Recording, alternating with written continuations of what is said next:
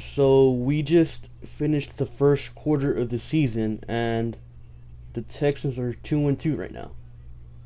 And when I made my season predictions, I had the Texans at 2-2 at this point. But with wins versus the Jaguars and the Titans. As you guys know, we lost to the Jaguars week 1, but then ended up beating the Bengals in week 2. I didn't think the Bengals were going to be that bad of a team, and I didn't know the team was going to come out flat how they did week 1. So far, it's been a pretty interesting season. I mean, it started off with the whole hurricane stuff, and then the week 1 game against the Jaguars, which I do think was a complete fluke. The offensive line got destroyed that game. Tom Savage couldn't get anything going. They put in Watson, he couldn't really get much going either.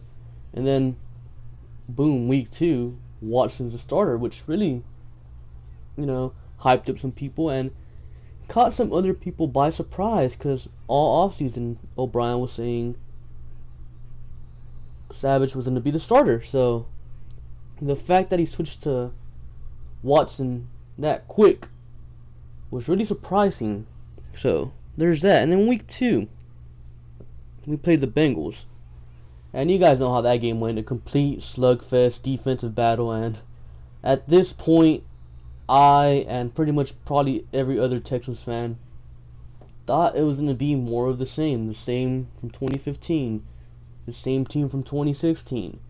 That good defensive team that wins sluggish games with a terrible offense holding them back. But then we go up to New England week 3, and Deshaun Watson goes blow for blow with Tom Brady, and that caught a lot of people by surprise, because we were like 13 points underdogs in that game, and Watson came through. But that game was an indicator that our defense wasn't the same, the secondary in particular. It probably hurt that Kevin Johnson was lost for a while against the Bengals, but nonetheless, our secondary was exposed. Our defense wasn't that good.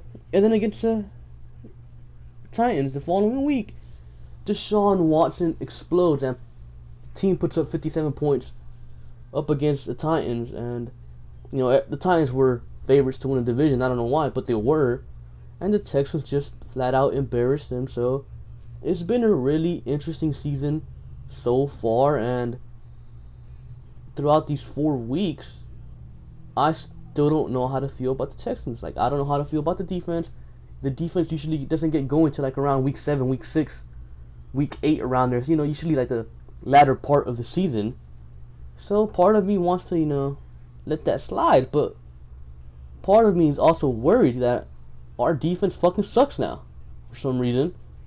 And then there's the offense, and part of me is also worried that once teams get more game film on Deshaun Watson, that he's not going to be as effective. Of course, we got the offensive line to still worry about, but I'll give the offensive line this: it's been steadily improving after allowing 10 sacks week 1 versus the Jaguars. I think it allowed 3 versus the what's it called, the Bengals, and then it allowed 1 against the Pats, and then 0 against the Titans. So, well, 1 if the Savage one late in the game, which really didn't count. So yeah, the offensive line has been improving. The running game is leaky at times. I don't think it's quite where we need it to be, where we want it to be. Most of it is due to Deshaun Watson scrambling and stuff. The wide receiver play is, Hopkins is back. He finally got himself a quarterback, so he's performing at a high level again. So that's good. Will Fuller's first game back versus the Titans, man, he looked good. A lot of people had issues with his hands, and it looks like he's worked on that. And of course, we got Bruce Ellington, who a lot of people have overlooked in the national media, because us as Texans fans, we know what fucking Bruce Ellington can bring, and Braxton Miller, still don't like him. Hopefully he can get things turned around though. Not much else to say there about the wide receiver. Tight ends, Ryan Griffin has been pretty solid for us. That CJ Federo, which has been out for a while, and will probably be out until the Seattle game. So, yeah, defensive line or defensive front has been surprisingly inconsistent. Like, when this defensive line, this defensive front, when you think about J.J. Watt, Jadeveon Clowney, Whitney Merciless, you think about fucking game wreckers wrecking offenses, but that has not been the case. I don't know what is going on. The defensive front hasn't been as good as advertised. I don't know why that's the case. And you got the linebackers, Cushing suspension. Zach Cunningham, Dylan Cole have done a great job filling in. Should probably start over Cushing, honestly, because they bring something Cushing doesn't, or Bernard McKinney doesn't. And that's speed, and that's something we need, because if Clowney or Merciless were to fuck up on setting the edge, those guys can clean it up real easily, and that's something Brian Cushing or Bernard McKinney can't really do. And then, of course, our corners, Jonathan Joseph, still a solid guy. Kareem Jackson, still a great tackler, but now he's playing on the outside, which he is, pretty bad at times. He should be playing in the slot, where he's one of the top slot corners in the NFL.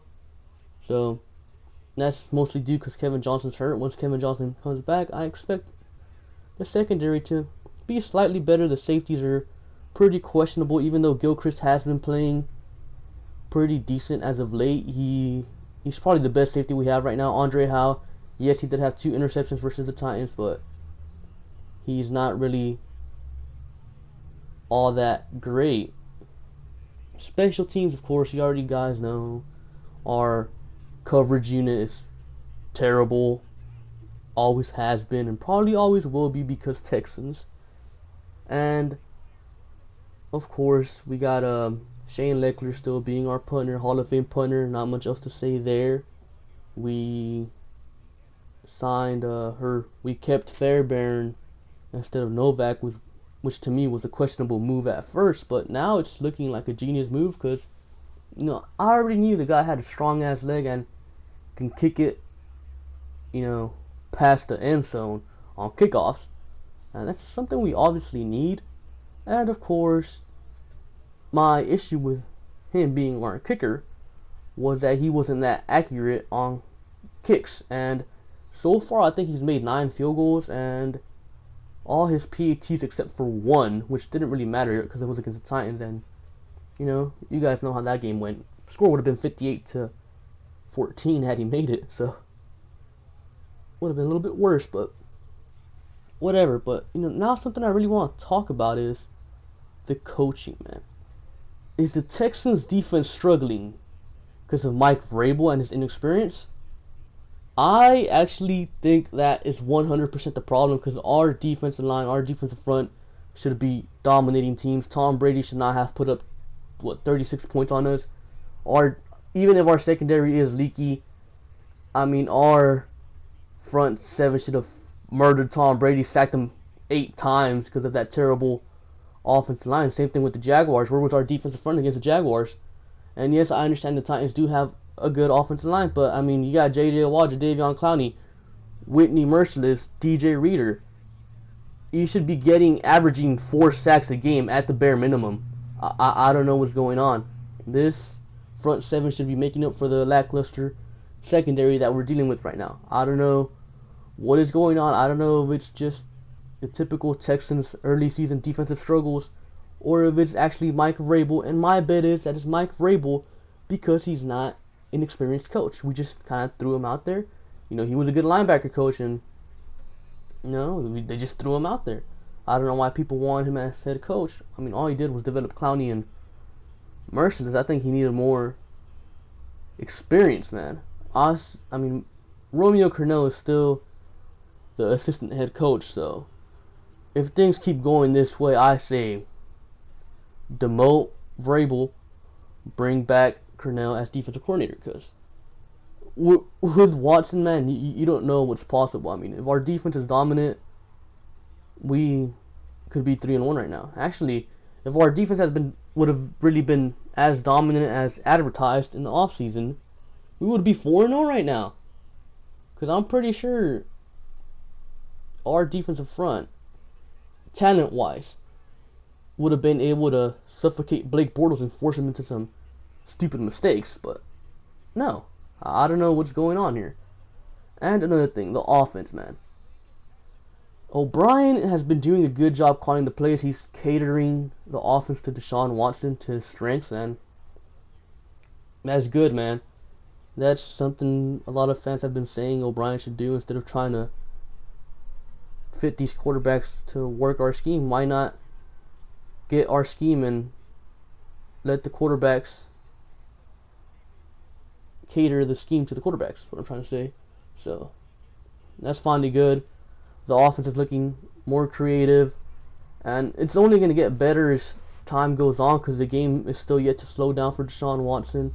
Deshaun Watson is still a rookie. He still hasn't gotten that chemistry perfect with DeAndre Hopkins and Will Fuller and the other receivers, especially Bruce Ellington, who came in a little late. So let's see where things go from here. And of course, you still got Deontay Foreman, who I think is going to turn out to be a good player for us, and he's still also a rookie. So as the season goes on, Watson and Foreman will improve, only making the offense better. And rumor has it Dwayne Brown's going to come back before the bye week because he kind of has to, or else he's here till 2019, and that's something he doesn't want. So let's see. I mean, personally, trade Dwayne Brown, fuck him, but if he comes back, that is a help, and you can't ignore that fact that he is a help to the team if he does come back. So 2-2 is not bad where we're at right now. I think it's perfect. We're gonna win a division. I mean, there's not much else to say. So with that being said, make sure to like, comment, and subscribe, and I'll catch you guys later. Peace.